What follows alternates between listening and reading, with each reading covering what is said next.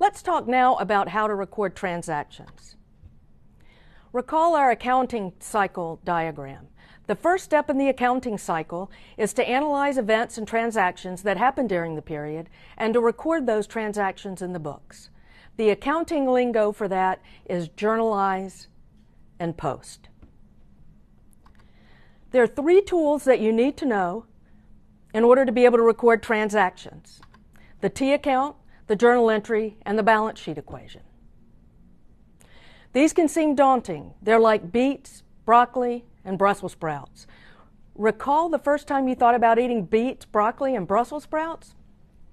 Probably wasn't very appealing, was it? It wasn't to me, certainly.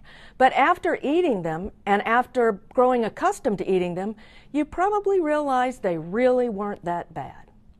Well, these three tools can seem a bit daunting at first.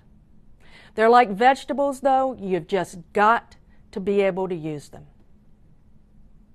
And I bet once you've used them and you've become accustomed to using them, they'll grow on you just like the beets, broccoli, and Brussels sprouts, and you realize they're really not that bad.